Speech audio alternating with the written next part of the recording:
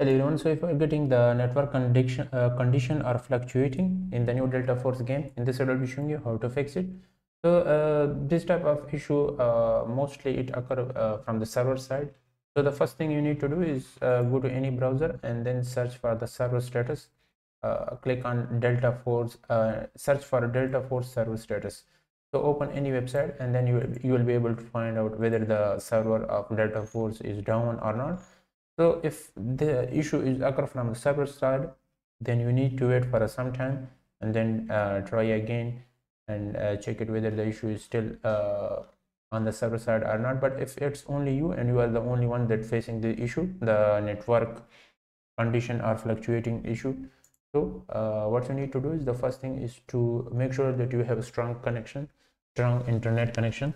If your network connection is low or it's not good, then you will be facing this type of issue. So make sure that you have strong network connection and then try again. Next is change and switch your network connection. So if you are connected with Wi-Fi, change to mobile data, or if you are connected with mobile data, then change to Wi-Fi.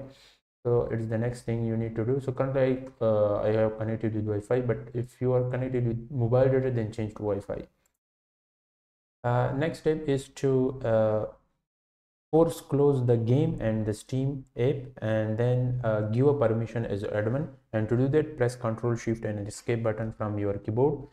So here locate the game and the Steam app, right click on it and then press on the end task button. So force close both the game and the Steam app, and once you do that, then right click on the Steam and then run it as admin. But if you are launching the game from the Delta Force launcher, then do the same step for it. So like force close the Delta Force launcher and the game, and once you do that, then run the Delta Force launcher as an admin and then try again and enter into the game.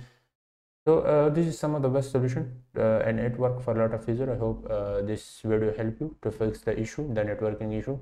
Subscribe this channel for more informative videos like this. Thanks for watching and goodbye.